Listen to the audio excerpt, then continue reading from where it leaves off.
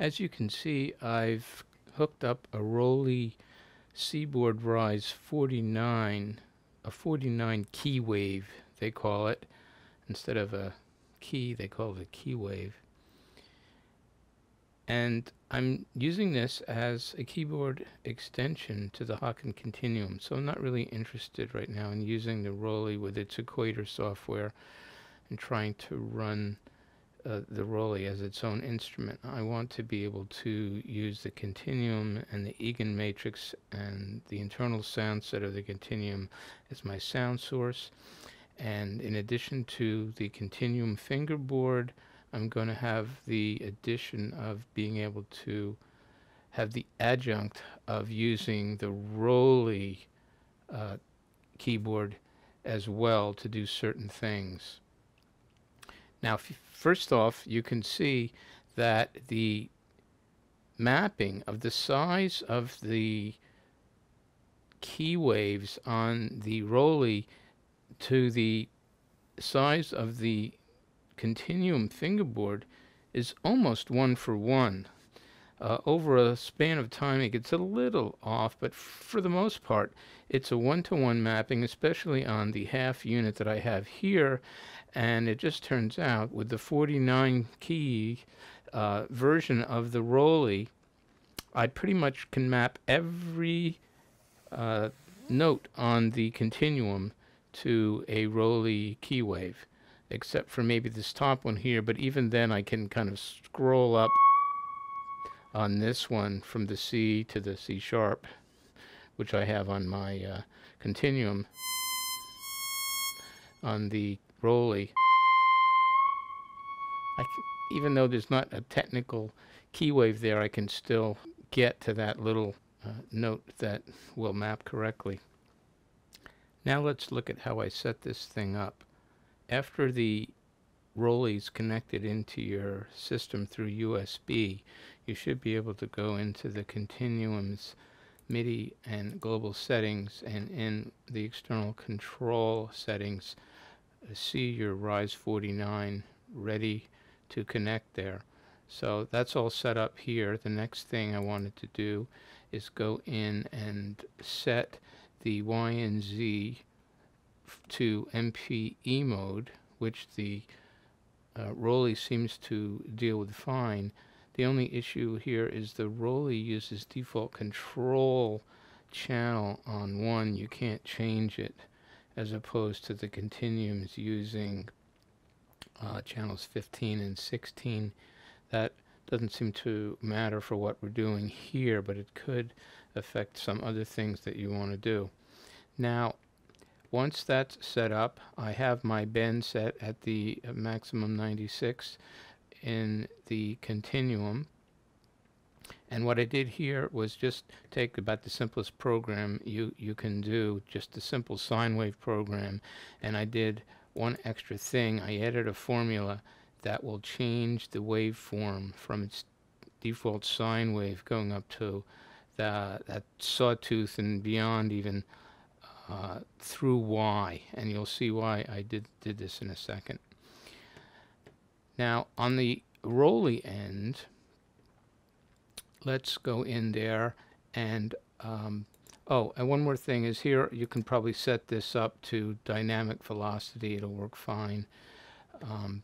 And on the Roli end, they have a dashboard utility that lets you set the configurations of your 5 parameters, your strike component hitting the key wave, the glide, basically the X direction in Continuum world, the slide, which is your Y, going on your Y component on the Roli, press is your Z function, and then they also give you on the Roli a way to modify the setting for the lift.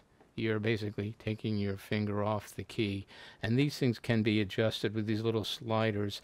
Unfortunately, it doesn't seem that I can get a an exponential curve to this press, and what that tends to do is make a lot of the Roli sounds have a stronger attack than I would see on the keyboard, or excuse me, on the fingerboard.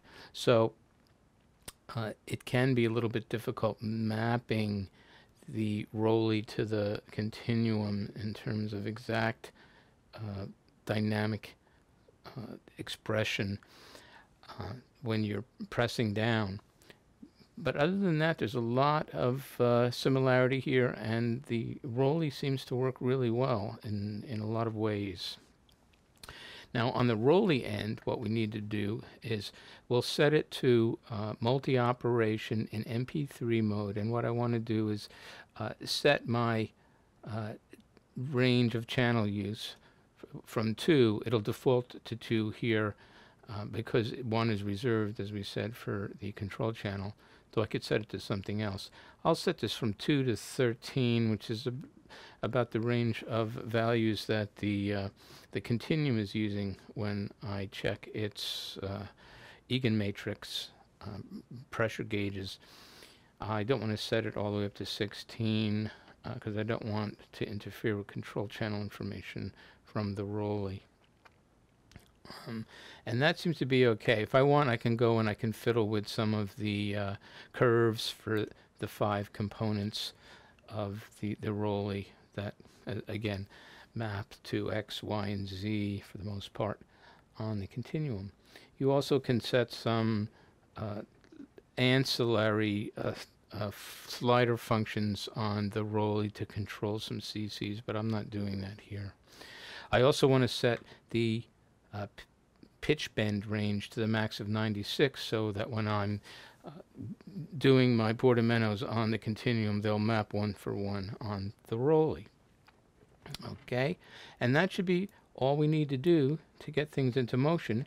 And now let me bring back up the Continuum editor, and I'll throw that into its reduced view so that we can see the pressure going on both of them at the same time. So on the Continuum, you'll notice when I have this up,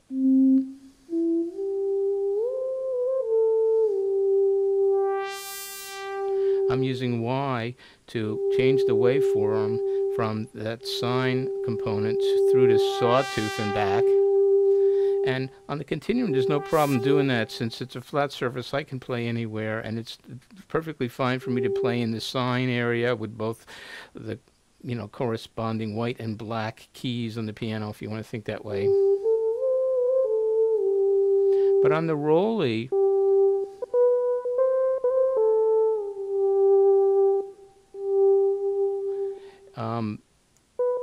you can hear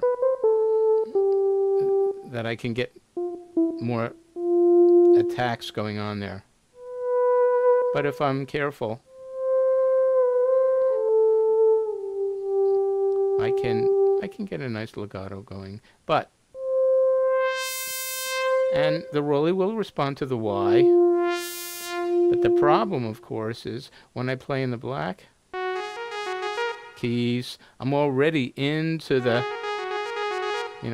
sawtooth-like sound, and on the white keys, relatively speaking, I'm more on the triangle and sine-like sound. So that's one of the problems that I have to deal with here in terms of Y, which is no problem on the fingerboard because you can move your hand to wherever you need to be.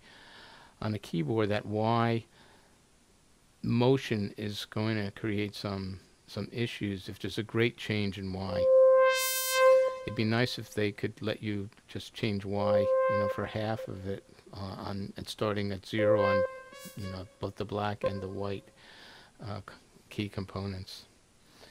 So, other than that, the slides,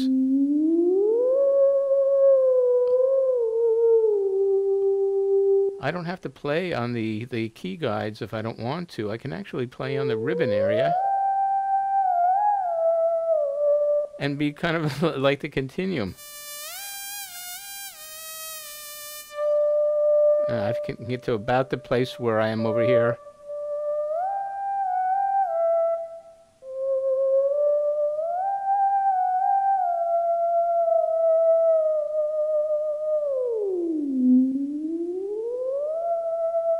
The the slide is not quite as smooth as it is on the Continuum, but it's good enough. And when things are set correctly, um, you can you can use them together, I think, quite well, especially when you can do things on the Roli, more like a regular piano. Though, be careful.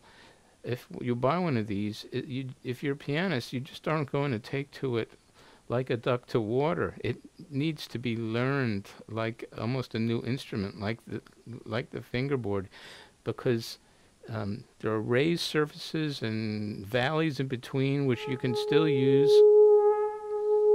to slide and glide around and do things, and it's the feel of it is not like keys. Feels like a gel pad almost with the silicon coating. A very unique feel. But I'm quite happy now with it because I think it's going to be a suitable keyboard extension that's better than just a standard MIDI keyboard, because it does support MPE and it can do all these nice things that a standard MIDI keyboard can't.